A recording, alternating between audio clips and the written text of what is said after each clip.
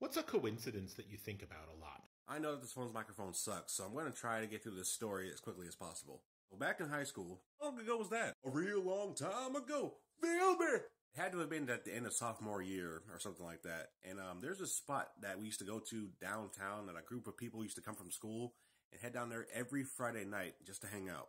That day I was rolling the door or something because I remember getting 2 large pizzas just to feed everyone. Everyone got their slices and everyone got full, and we didn't even touch the pizza for like a good 20 minutes.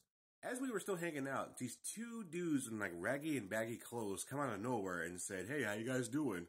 And everyone was like a little afraid and shocked because 2 big adults just show out of nowhere talking to a bunch of high schoolers. We said fine, and they was like, "Whose pizza is that over there?" And I said, "It's mine. I bought it for everyone." And they just like, "Do you mind if we could have a slice?" I said, "Actually, I think everyone is full here." So I went around and checked to make sure everyone was full. They didn't want any more slices. I grabbed 2 more because I'm a fat ass, and I gave them both boxes and said, "Here, just take the rest of it." And when I tell you that both their faces lit up so much, they shook my hand so freaking hard that I thought I was going to pop out of my socket. They both kept telling me thank you as they were eating and pounding down the slices as they walked off somewhere in the darkness.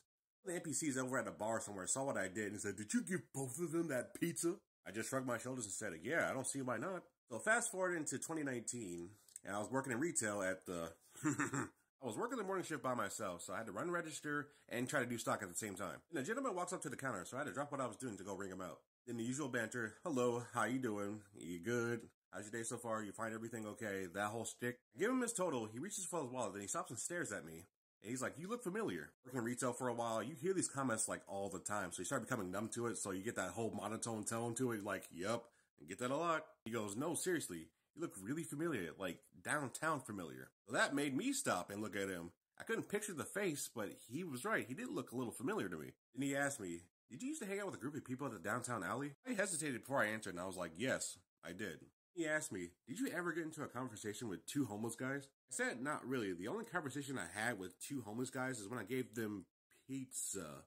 And he got excited. He's like, "I knew it was you. I knew it was you." I was like, "Oh my God, how have you been?" And we gave each other I mean, some dap. We gave some dap. You know what I'm saying? So we caught up a little bit. He was telling me how his life is back on track now. He has a wife and kids. Everything is going well. And he stops and tells me that they had no idea what they were going to do that night because they were trying all day to get food and no one would help them. He said because I gave them that pizza, they were able to eat for the next 2 days with it. He said he would never forget that because out of everyone that they asked for money or asked for anything to eat, that I was the one that didn't hesitate to give him anything. I just told him I was happy to help.